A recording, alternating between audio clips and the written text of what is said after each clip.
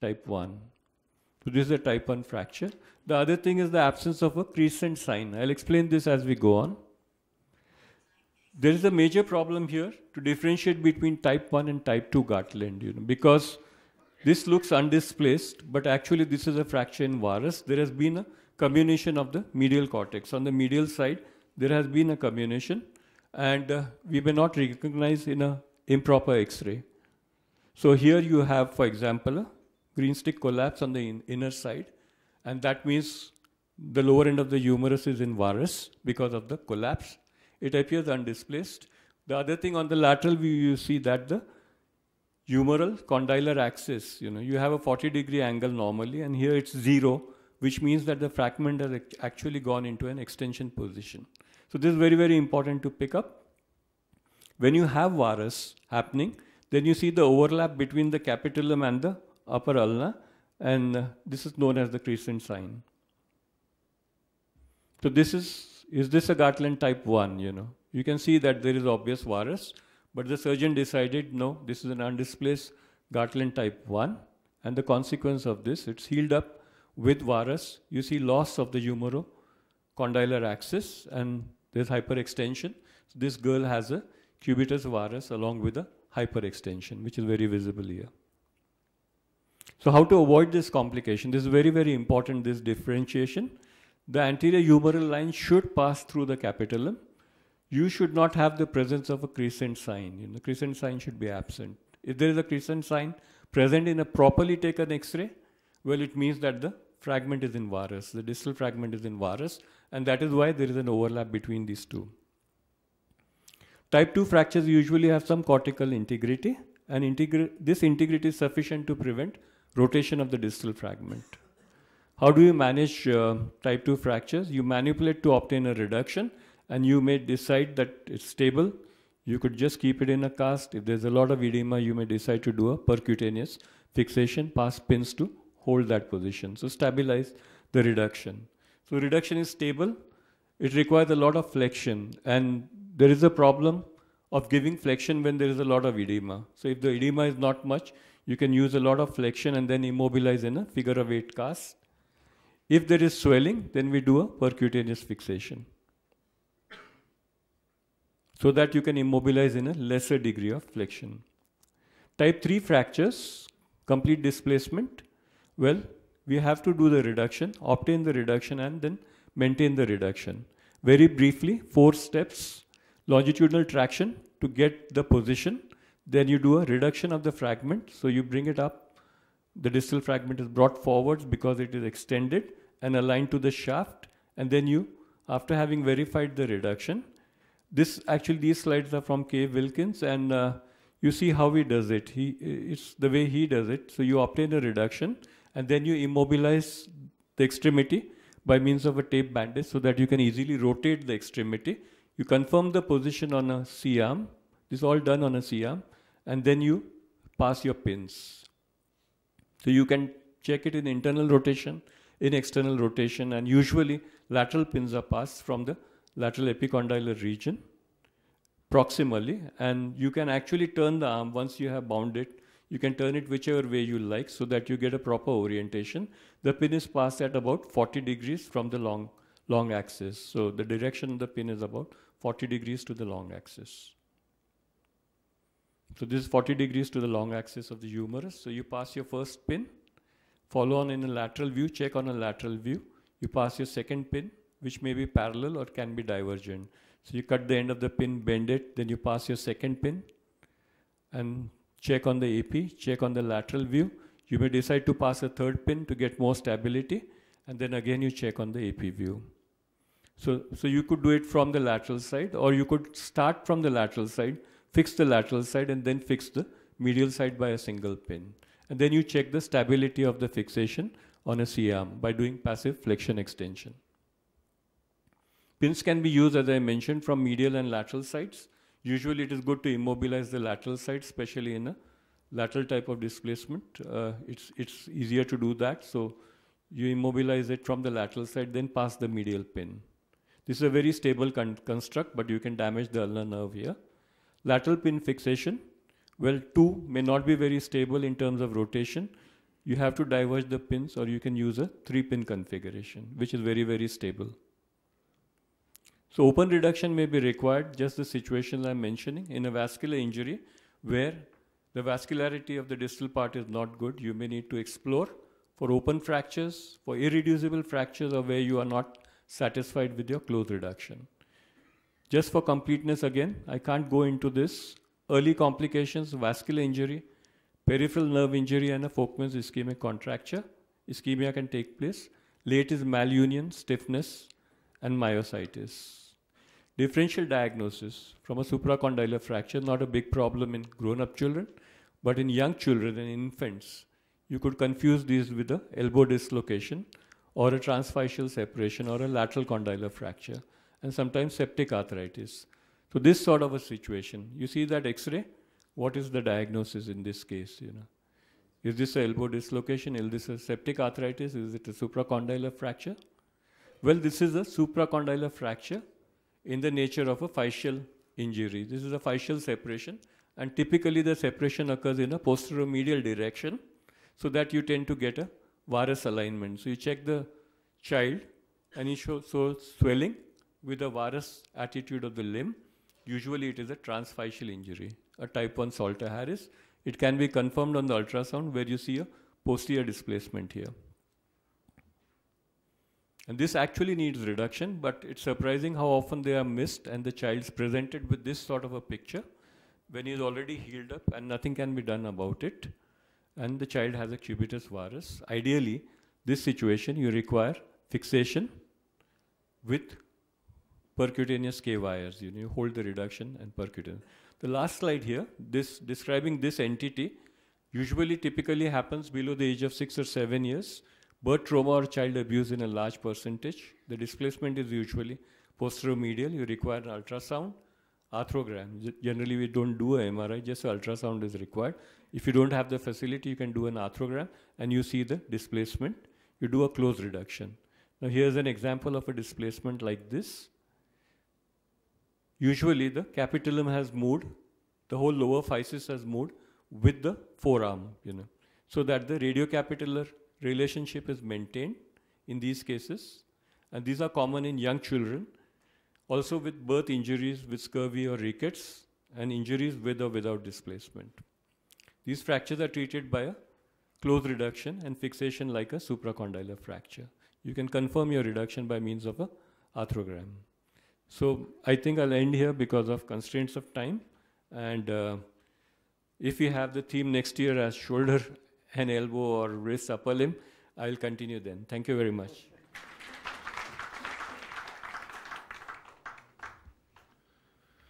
We continue again with Patricia Fuchs, who will entertain us on lower limb fractures.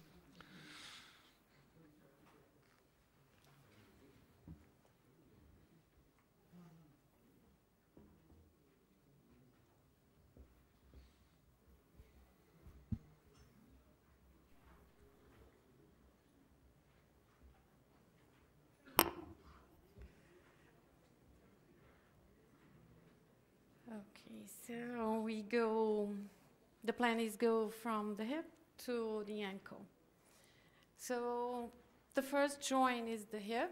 So hip fractures were classified by Delbé in 4 types: the transphysial, the transcervical, the transtrochanteric, and the intertrochanteric fracture.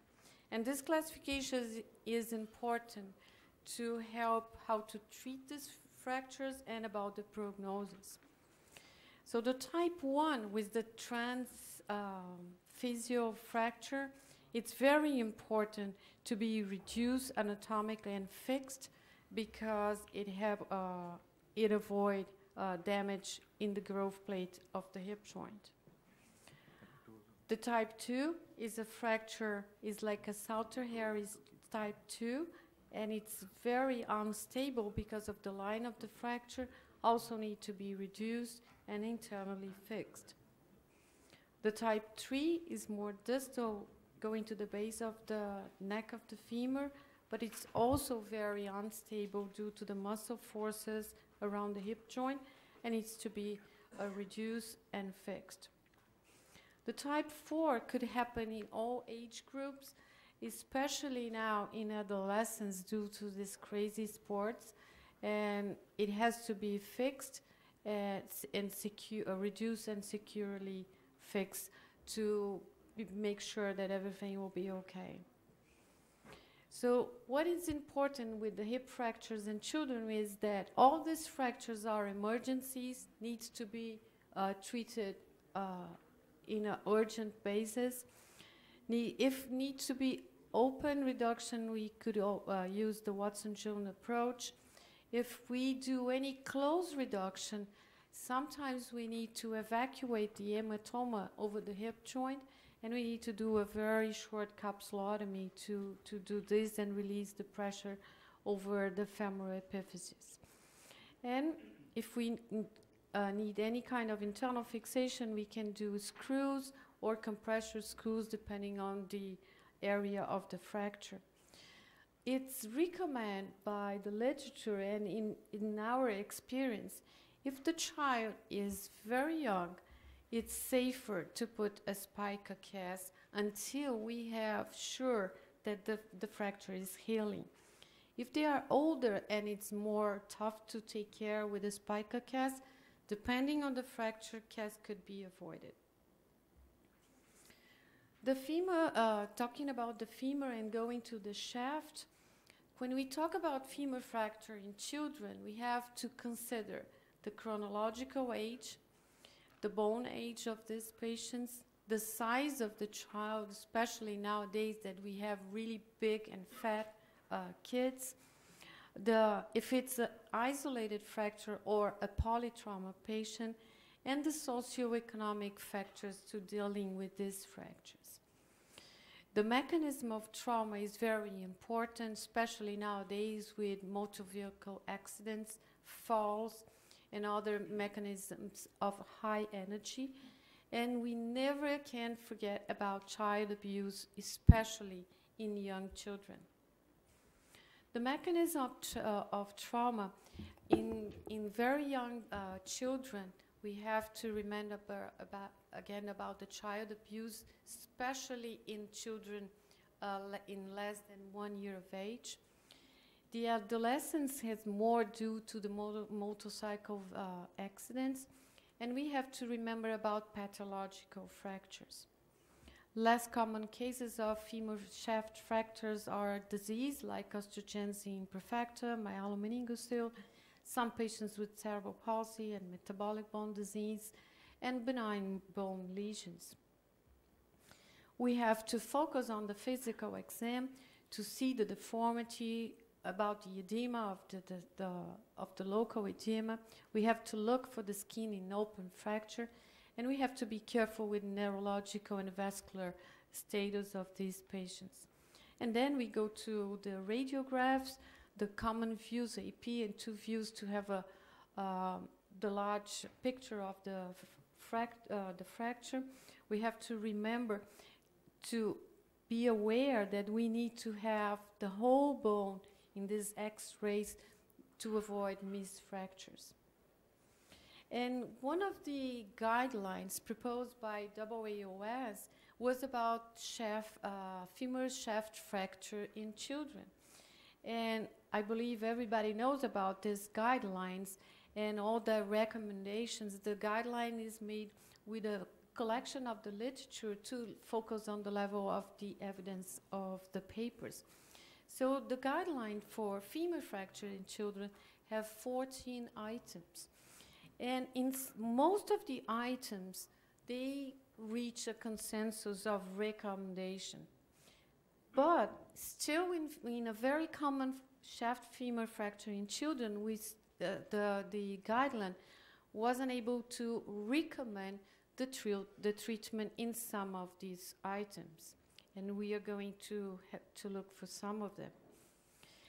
This paper from the people from CHOPS in the US show about the age group and the fracture and associated injuries. And we can see that there's a little area when they are very young that there's no too many options of treatment. And when they are reaching the adult age. There's not too many controversies.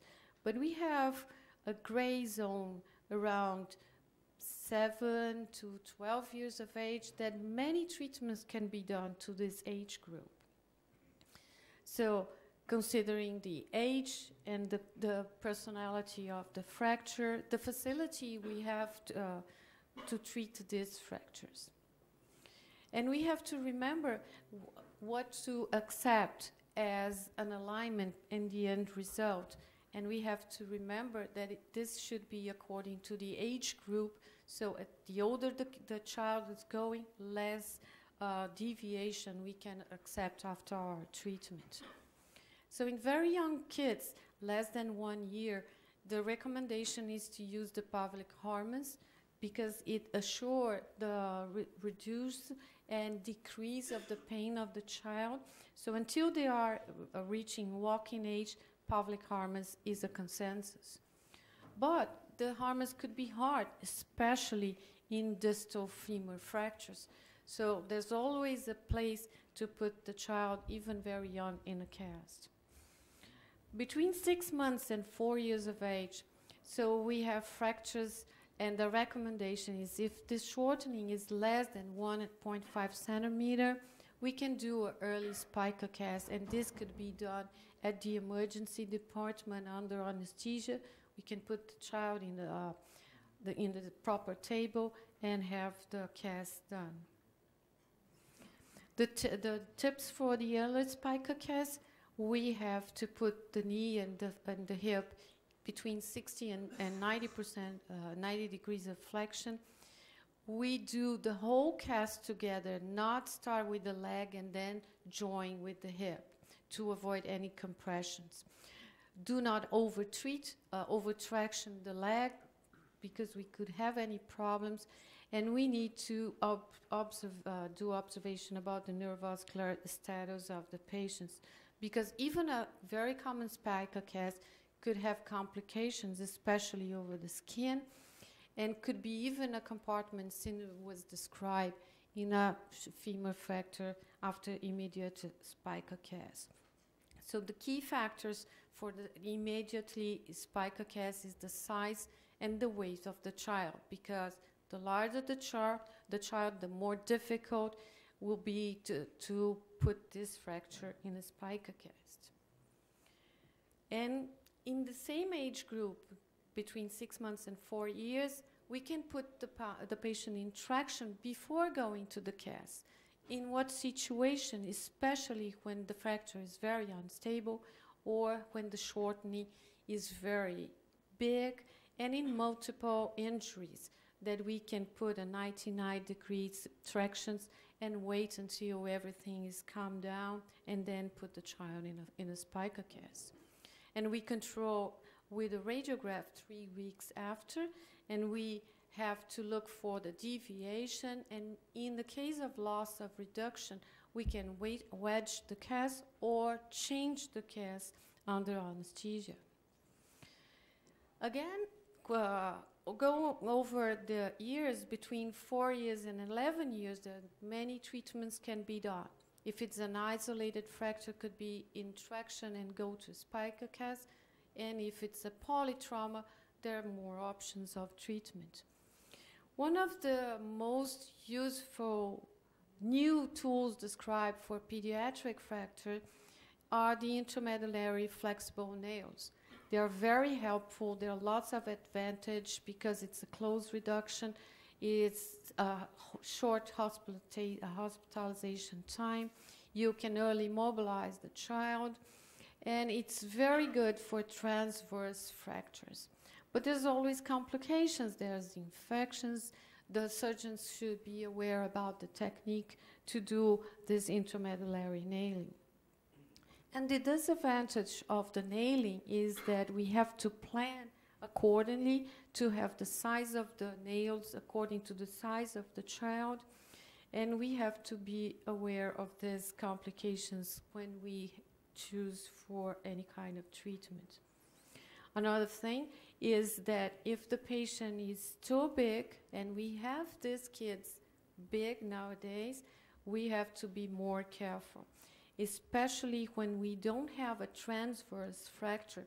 The nailing is good, but sometimes we have to add a spica cast to assure the stability. Another kind of treatment is this external fixator. I think most of you are very aware about all the indications and complications.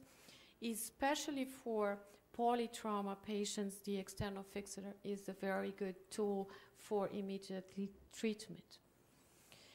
The duration of the external fixator could vary, and we have in the literature from 50 to 100 days, and the complications there are more important, especially pin tract infection, and we have to be really careful when to remove the fixator to avoid refractures in these patients. Another treatment we can do is traction and spica cast, again, the external fixator. Another kind of treatment could be a compression plates, especially when they are reaching at the end of the adolescent years. The plates are very variable. We can use in any size of patient, in any kind of fracture, but the disadvantage is to do a huge plate, we need a huge surgical approach. And we have complications to do this extensive surgical exposure in children. Another option could be the submuscular breech plating with like the minimal invasive technique, that it's very good when we have a long line of fracture and we can have small incisions and to stabilize these fractures. This is an example of a MIPO technique coming from Slongo. And over 11 years of age, we can still could use the flexible nails, and we can have the locket intermedullary nails. The rigid intermedullary nails, there are a lot of complications, especially with the AVN. It's very important. Today, they are developing more implants to avoid these complications in the pediatric age group. So we still have some gray zones talking about femur shaft fractures, so especially in large and obese children. We have to be very aware about the poor outcomes over 15 kilograms. So the child's weight is a very important factor in choosing the treatment. And another controversial is the removal of the implants that usually we do have to remove, but depends on the patients, on the families, and the surgeon preference. So even though there's a huge guideline, we need to choose to each patient what's the best treatment in every case. Going down to the knee fractures, we have the fractures of the distal femur, and we have to remember the insertions of the knee ligaments, and usually is a Salter Harris 1. If non-displaced, we can treat conservatively. If it's displaced, we need to do a close reduction and internal fixation. Like this one, which was a Salter Harris 2 fracture, was internally fixed. Complications about knee, the distal femur, is of course this growth disturbance that could happen over 50% of the cases. Excuse me, can you go through some keynotes? We are out of time. So going down, we have the tibial eminence fractures that we have to be aware. Another fracture that is very common today because due to sports is the anterior tibial fracture. And then the proximal tibial, we have to be aware about the vessels behind the knee. And the tibial shaft goes almost like the shaft of the femur that we can use intermedullary nails. And then the ankle fractures, they are very common that we have to be aware about the displacement of the fractures to indicate the treatment. And two fractures that are special in kids over the ankle is the T-low fracture and the triplane fracture that needs to be studied before doing any kind of treatment. And next year in Rio, like Johari said. We will all be there. So before we move to the last speaker on pelvic and acetabular fractures, Krishna Vimalapalli, I would like to emphasize to all the audience to complete the evaluation forms. We are organizing this day for you, and we need feedback to improve this process, especially if you have complaints. Thank you.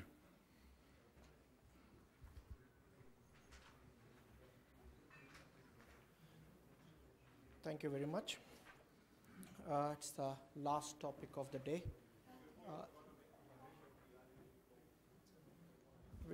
And for those running away, Vikas is waiting for them with the last forms to complete. Sorry. I'll be very quick. It's fortunate that Professor Govardhan and Professor Farooq has spoken a lot about the pelvis and acetabulum fractures. So I'm going to talk about the principle, and I know it is the last lecture, everybody wants to go, so I'll be as brief as I can be. All right, pediatric pelvic fractures, which are very rare, and we need to understand that because of the flexibility of the pediatric bones, there is tremendous amount of force which is required to break the pediatric pelvis. So understandably, there are lots of associated injuries. But fortunately, the outcome of the pediatric fractures is favorable with minimal intervention. The mortality is mainly because of the associated injuries. We all know that the pelvis develops from 3 primary centers: ileum, which appears at 9 weeks, ischium, which appears at 16 weeks, and pubis at 20 weeks. The most common mechanism of injury is road traffic accident, and we need to be careful about taking the clinical history, including the mode of accident, associated injuries evaluation. ATLS protocol should be always followed up, and pelvic stability should be assessed. Morel-Lavell's lesion, which is one of the pathognomic sign of acetabulum or pelvis. I think Professor Farooq had the best clinical picture of Morel-Lavell's lesion, and this is the MRI scan of the Morel-Lavell lesion. Pelvic inlet-outlet views, CT scan, and MRI can be helpful. So classification, we can classify on Tiles classification, or as far as the pediatrics is concerned, we depend on Torade and Zeig classification, where type 1 is avulsion fractures, type 2 is iliac wing fractures, type 3 is stable pelvic fractures, and type 4 is ring disruption fractures. So pelvic avulsion fractures are because of the excessive contraction of the muscles, and this is mainly seen in sports as a sports injury. Ischial tuberosity is the commonest cause, which is pulled by the hamstring, and followed by anterior inferior relaxed spine, which is because of the rectus pull. Coming to the treatment, avulsion type 1 fractures, usually non-operative treatment with restricted mobility, partial weight bearing or non-weight bearing within the pain limits, avoiding sports for at least 3 months, and followed by physiotherapy and slowly getting back to the sporting activities. There are certain occasions where we might need to do the operation, especially in the older children where there is significant displacement of apophysis or a painful non-union. It's worth talking about the ischial tuberosity fracture for a second, because this is prone for non-union, and some of the papers quote as much as 68%. So these non-unions can be very painful when they are sitting, sitting, or it could be because of the physical activity. If it is painful, and if it is a small avulsion, we can do the excision or open adduction internal fixation if it is difficult. But the important thing is you need to always reassure and warn the parents that it is always difficult for these guys to get back to the sporting activities. Type 2 wing fractures, which is lateral compression fractures, and This is iliac wing, which accounts for 15%, and because of the tremendous amount of force which need, there is always associated abdominal injuries, and the patient usually might develop ileus, so we might need to get general surgical input. These patients need to be admitted because they bleed a lot, and some of these patients might need transfusion. Pelvic type 3, which is stable pelvis fracture, which are very common, and there are lots of associated injuries, especially GU or neurological, mainly the non-operative treatment, but if there is significant displacement of symphysis pubis, it can be operated. Luckily, fortunately, the type 4 pelvic ring disruption fractures are very rare, and it is associated with high incidence of genitourinary musculoskeletal or neurological injuries. Mortality is very high, and treatment is mostly operative. So in summary, pelvic fractures are rare, and it is because of the high energy mechanism of injury. The mortality for the pediatric pelvic fractures are 7% compared to 14% in adults. Open growth plates is a double-edged sword. If the fracture goes through the growth plate, then there is a possibility of growth arrest. If it doesn't go through that, there is a large capacity of remodeling. Non-operative treatment is common in type 1, 2, and 3 without long-term disabilities. As far as the associated injuries are concerned, it's mainly head, chest, and visceral injuries. Interestingly, nerve injuries causing significant morbidity in pediatrics is very, very scarce. That takes us to the pediatric acetabular fractures. This is more infrequent. It is only 1 to 15% of the pelvic fractures. Age is one of the important single most indicator of the outcome of the acetabular fractures. Acetabulum ossifies from three secondary centers which appear at 8 to 9 years and fuse at 18 years. It can be classified on Salter-Harris classification or Letourneur, as in adults, which we just heard, or more commonly with Watts classification. Type 1 Watts is a small fragment of posterior lip, which we see in the hip dislocations. Type 2 is a large fragment of acetabulum, but the hip is stable. Type 3 is linear fracture with hip instability, and type 4 is central dislocation. Buchholz has stated this statement about 30 years ago, and ironically, it is still true even now. Type 1 fractures usually treated non-operatively with bed rest and symptomatic relief, non-weight bearing, and full weight bearing after 8 to 10 weeks. Type 2 fractures commonly associated with other pelvic injuries, again non-operative treatment, and the outcome is good.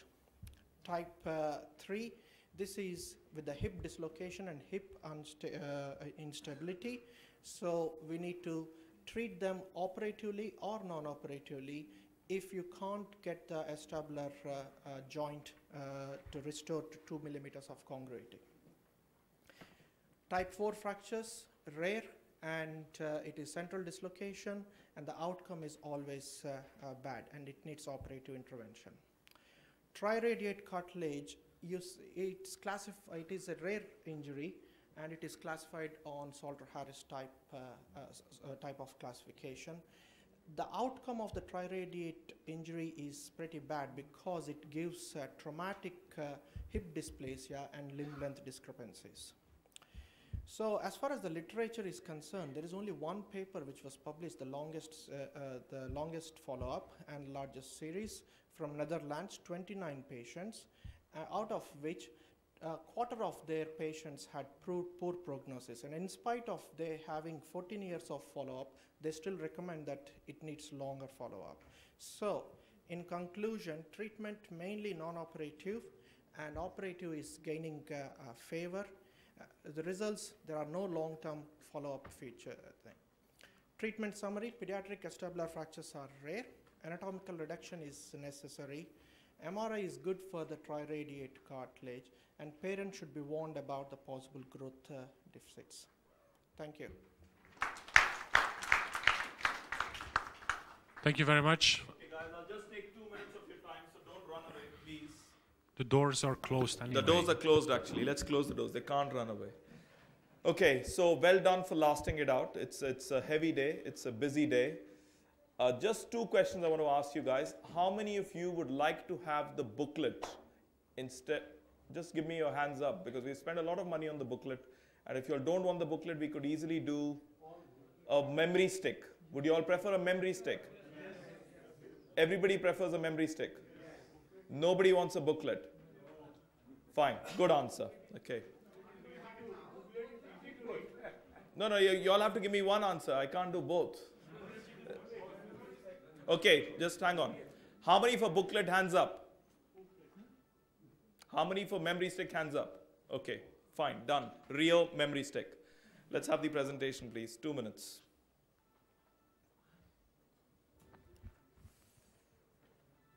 Okay, one more question. How many of you want the whole of upper limb covered in Rio? Hands up. How many of you want the whole of pediatric and spine covered in Rio? Very few. How many of you want covered basic sciences in Rio? Okay, so similar responses. Fine. All of you are going to come to Rio, isn't it? Come on, you can't miss Rio. I'm not sponsoring it. SICOT will sponsor it. Is the presentation coming up? It's ED closure.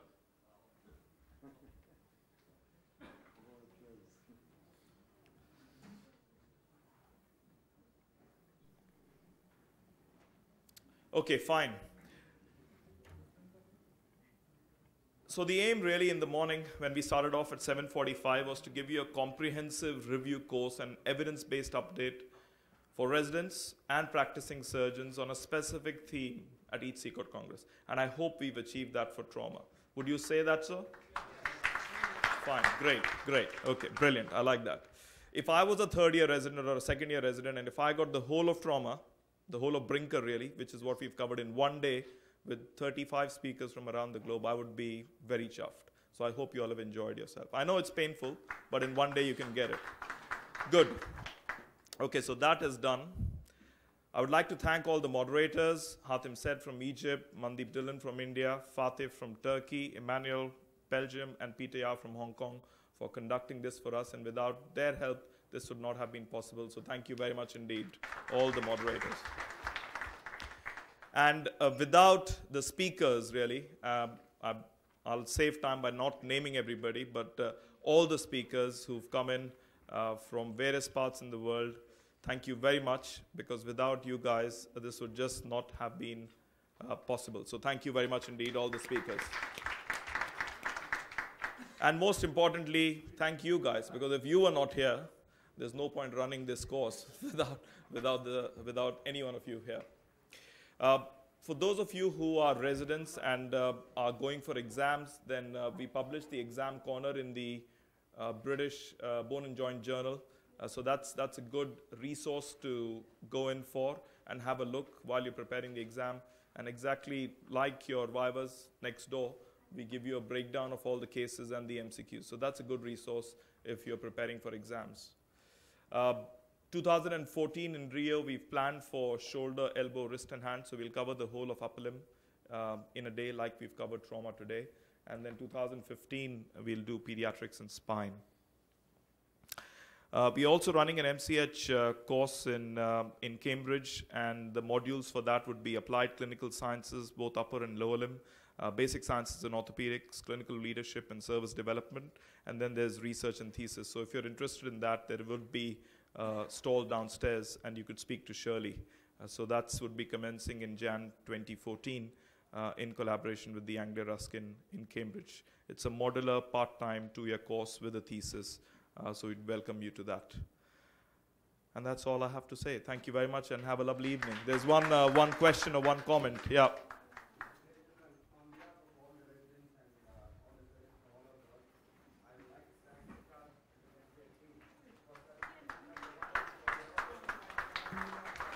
Thank you very much, and have a lovely evening and enjoy the meeting. Thank you very much, guys.